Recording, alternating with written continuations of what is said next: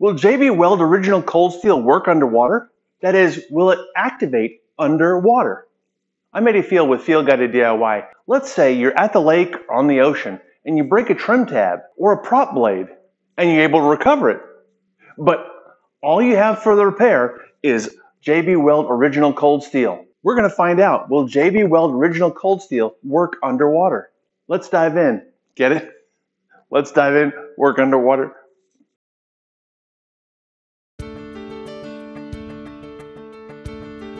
Come here, Fen, I need your tank.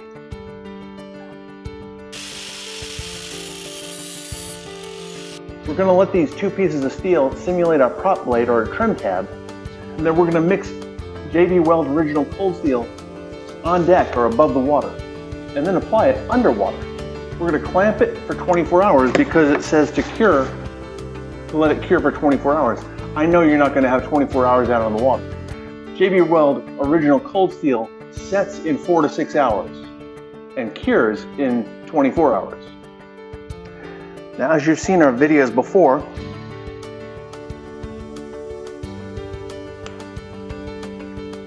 cold steel,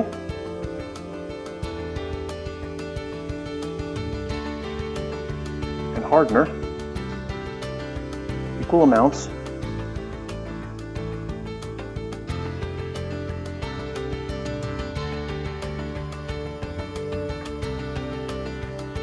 Mix it thoroughly.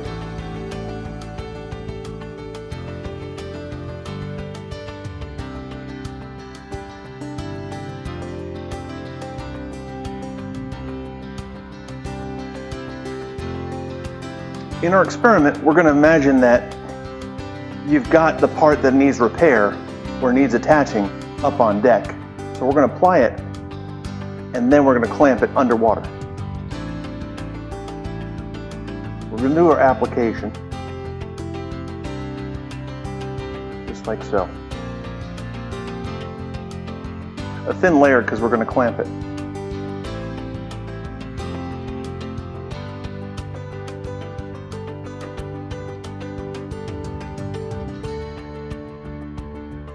Have it in place.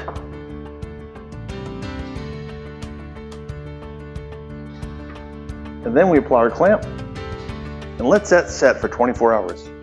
24 hours later, let's check it out. Now, the first thing I notice is the water is a little cloudy. The second thing I notice is the part that's oozing out where the two pieces of metal meet. That's a different shade of gray than I'm used to seeing from JB Weld. I cannot pull them apart.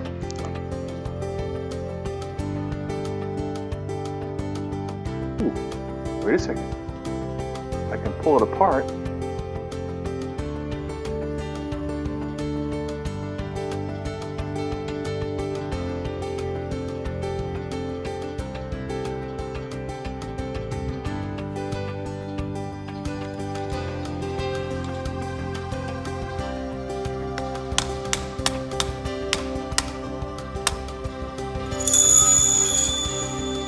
So what have we learned here? I think we've learned a very valuable lesson. JB Weld original cold steel will not cure properly underwater.